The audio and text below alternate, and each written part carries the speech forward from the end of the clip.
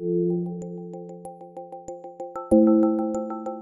find that maybe I have a really heavy patient and I see them on the schedule for next week and maybe the spot after them is open. I'll ask for a break during that time because I know I need it, and my offices are usually willing to accommodate that.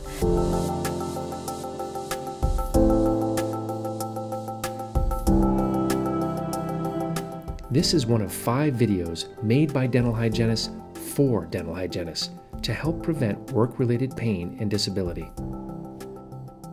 In an earlier video in this series, we learned that after we apply a lot of pinch force while doing extensive scaling or root planing, we need to take breaks to prevent injuries. Experts say that for every 10 minutes of forceful scaling or planing, we should do a different task for 20 minutes. That task should not involve forceful pinching.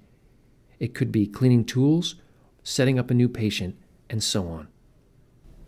The goal is to begin working on each new patient without arm tiredness or pain.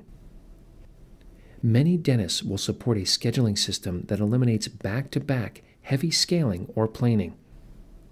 When asking for this or other ergonomic changes, remember that dentists are also at risk for MSDs.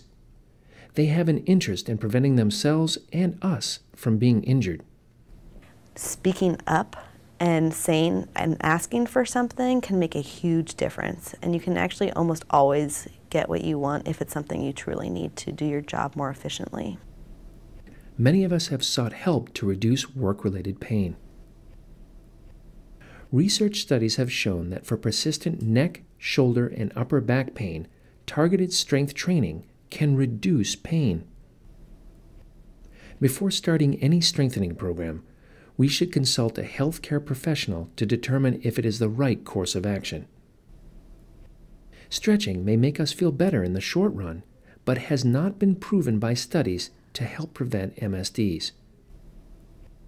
Working in pain is not okay.